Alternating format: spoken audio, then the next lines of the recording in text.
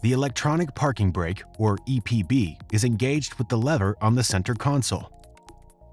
To engage it, come to a complete stop, then pull the lever towards you while holding the brake pedal.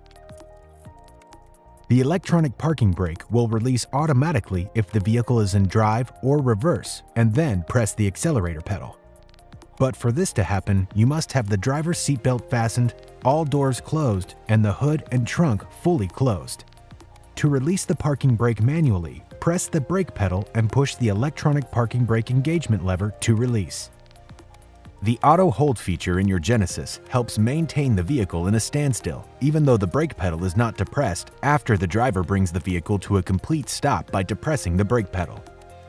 This can allow you to rest your foot at a long stoplight, for instance, without the need to keep the brake pedal applied at all times.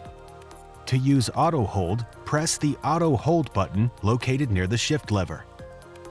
The white auto hold indicator will come on, letting you know the system is in standby. Now, when you stop the vehicle completely by pressing the brake pedal, the auto hold indicator turns from white to green. Auto hold will maintain brake pressure to hold the vehicle stationary, even if you release the brake pedal. Auto hold will be released when you depress the accelerator pedal with the vehicle in drive or manual mode, restart the cruise control using the plus or minus switch, apply the electronic parking brake. You can also cancel auto hold by pressing the brake pedal and pressing the auto hold switch.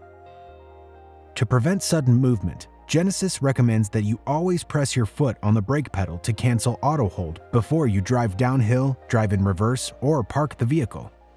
To use auto hold, the hood and driver's door must remain closed at all times. And for your safety, the auto hold automatically activates the electronic parking brake if the hood or driver's door is opened, the vehicle is at a standstill for more than 10 minutes, the vehicle is on a steep slope, the vehicle moves several times. For more helpful information on your Genesis, be sure to explore the how-to guides on the Genesis USA YouTube channel and mygenesis.com.